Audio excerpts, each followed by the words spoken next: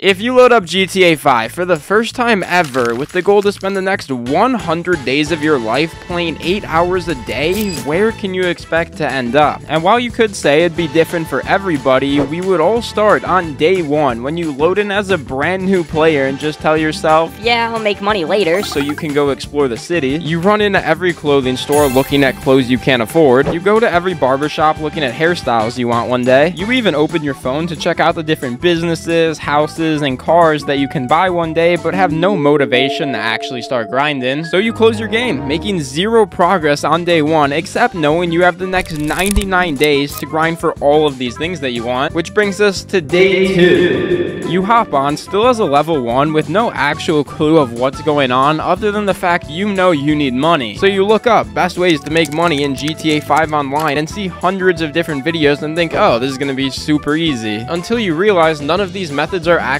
possible because you can't just go do the diamond casino heist, you don't have a bunker to make money with, and you definitely don't have the cars to be doing car dupe glitches, so you're forced to do contact missions. We've all been there. These missions suck and only pay out a couple thousand at a time, but you have no choice other than to spend your whole day doing these, making your first $350,000. And spending all day doing missions to make $350,000 isn't great, but it does mean you now have some options, like you could upgrade your clothes, you could buy yourself a cheap garage, you could even buy your own car, but you've been doing contact missions for 8 hours straight, so you just hop off. And then you wake up on day 3 and probably think something like this: I really want to save up for some car I don't need, but I guess I'll just be responsible and buy this random cheap garage and a decently cheap car to go with it. Still not bad though. And it's official, you now have your first car in GTA 5. Congratulations. But it doesn't really change the fact there's still not many money methods other than contact missions and maybe double money jobs that you can be grinding. So that's what you do. You spend day 4, day 5, and day 6 just doing as many random missions as possible, so by the time you're at day 7, you're officially a millionaire, which is amazing. In just 7 days, you went from absolutely nothing to having $1 million, but it's also kind of a problem. Like, do you just blow all of your money on a new car? No, probably not. Do you buy a business? Well, there's really no businesses $1 million can get you. Do you just buy a CEO and then go back to contact missions so you can afford to buy a vehicle warehouse?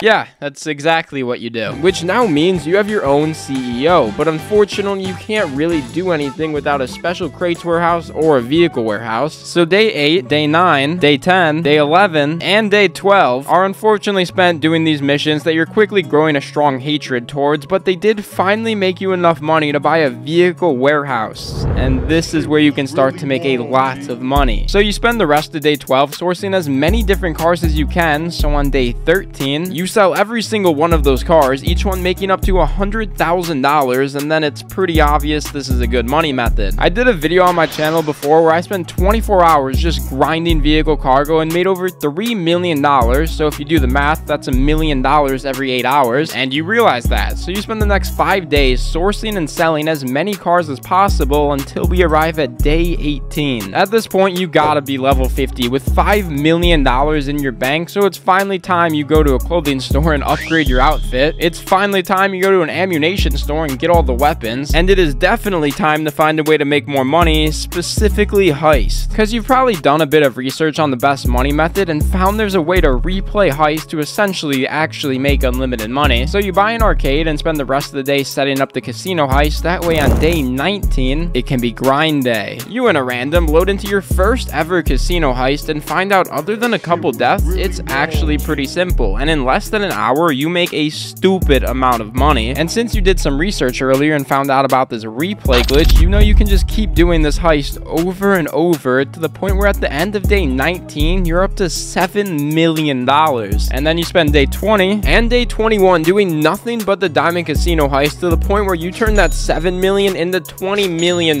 So in 3 weeks you went from a level 1 to at least a level 75 with multiple businesses and $20 million in cash. But you still only have a bad garage and just one car, so you finally buy your first nice apartment, you buy a couple $1 million cars, and of course you buy the Oppressor Mark II, which will unfortunately change the direction of the next 79 days, because once you got the Mark II, you realize you can just ruin people's car meets, blow people up when they're driving, and even ruin players' cell missions. And since you've been grinding for 3 weeks straight, all you do now is troll.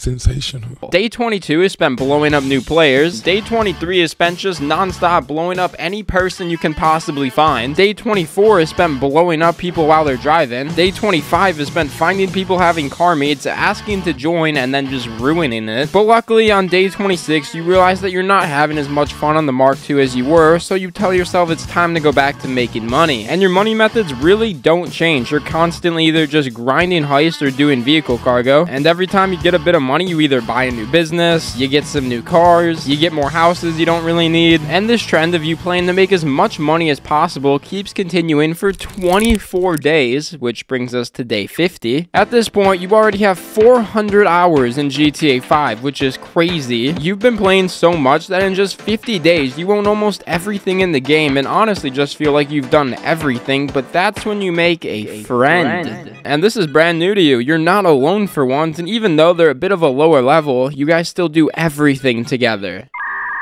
The rest of day 50 is spent going back to your trolling routes, while day 51 and day 52 are spent doing things like drag racing all of your cars, getting absolutely blasted together and driving around, and most importantly, sitting down and talking about what you want to accomplish in the future. And it starts to just become normal. You get on, meet up with your friend, and mess around every day until on day 60, you load up GTA just as any other day, but when you get on, you realize your friend is nowhere to be found. So you start spamming them just to get no response until eventually.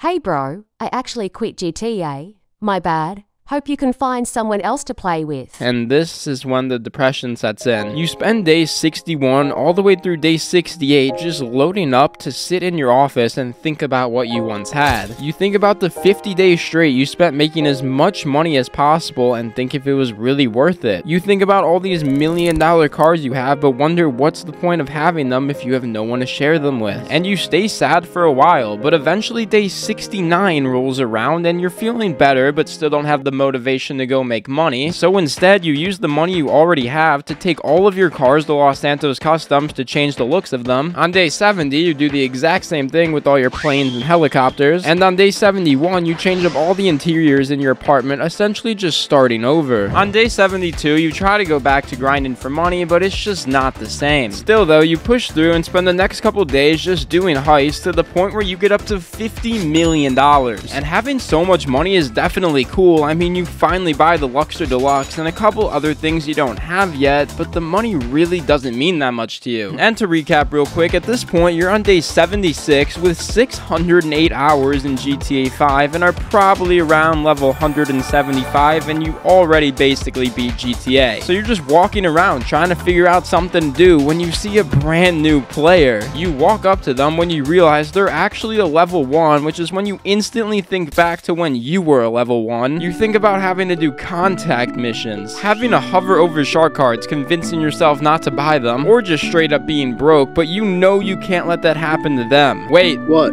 I'll help you. Help me with what? The rest of day 76 is spent giving Casino Heist to a level 1, making him an instant millionaire, and it was the best feeling ever. So on day 77, you load into another session, find a low level, and do the exact same thing. On day 78, you again load into a session, find some low level player, and change their life. And day 79, day 80, day 81, day 82, day 83, day 84, and day 85 are again spent taking noobs and giving them everything they could ever possibly want. Over these days, you've gotten countless messages on how much of an impact you've had on new players, and you want to keep helping, but you just can't. You've been playing GTA for 85 days in a row, and the past 9 of them, you haven't done anything for yourself, so it's time you change that. You spend the next 4.5 days trying to recover by doing things like driving around some cars you haven't touched in a minute, pulling up to car meets that don't get blown up by oppressors, and vibing out, watching some TV. Just overall very chill, which takes you to day 90. At this point, you've played a stupid amount of GTA and are almost done with the challenge, but you honestly don't know how to spend your last 10 days. Until you realize you never got to be a noob. You see, most players start GTA by robbing stores, stealing NPC cars, and being bullied by higher levels, but you really never got that experience because you just went straight into making money. So you spend day 90 doing exactly that. You rob every store in Los Santos. No NPC NPC is safe because you take all of their cars. And overall, you just have a fun day messing around acting like a noob. On day 91, you find players who left their cars out so you can fill it with sticky bombs and blow it up when they drive away. You wait for players to go in stores so you can ram your car into the doors. And your main goal is to annoy other people, just not with the Mark II this time. Then on days 92 through 99, you do a little bit of everything to relive the best memories from your 100 days. You do casino heists, you drive around all your cars, you try and make friends, you help out new players, you visit your businesses, you fly some planes, you make some cool outfits. You really just do it all because you know tomorrow is gonna be the last day. Speaking of last day, today is day 100 and you really don't have any other goals than to play 8 hours one last time. During the past 100 days, you've put in 800 hours to GTA 5, you're at least level 200 and you have everything you could possibly want. In just over 3 months, you literally beat GTA 5 and obviously it was a grind playing 8 hours a day, but you didn't buy any shark cards and you did everything legit. So yes, next time Reddit tells you GTA 5 is hard, just know you can pretty much beat the game in 100 days.